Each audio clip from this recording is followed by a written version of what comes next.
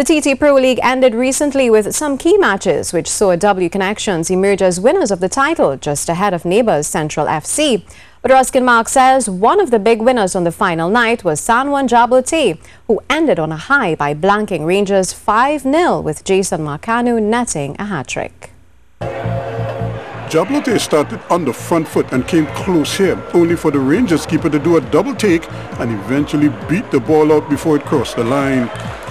But Jabloteh didn't have to wait long for the opener, as this well-worked short corner is sent to the far post, but the header back across goal finds an unmarked Jason Marcano, who couldn't miss from there, 1-0 in the 11th.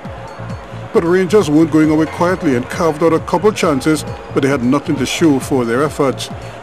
Not so for Jabloteh and Marcano, as it quickly became 2-0 when Marcano outduels the defender for the ball and lobbed the keeper all in one motion for his second in the 27th. Then Jabloteh went further ahead on the half-hour mark thanks to Josiah Baird's piece of magic as he turned one way and then the next before firing home.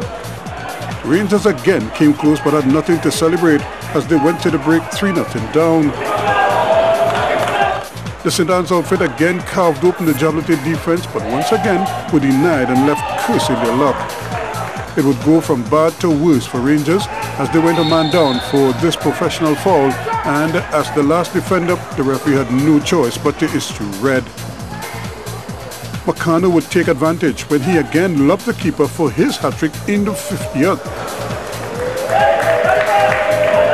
He almost made it 4 with this rocket, only for the post to spare Rangers blushes on this occasion.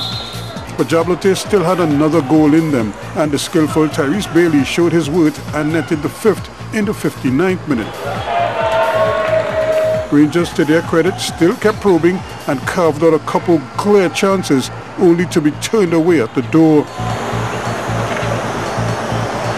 It was that kind of a night for the men in red, which also sums up their season, but take nothing away from Jabloteh, who prevailed 5-0 for 7th spot on the table on 27 points. Ruskin Mark, TT Sports.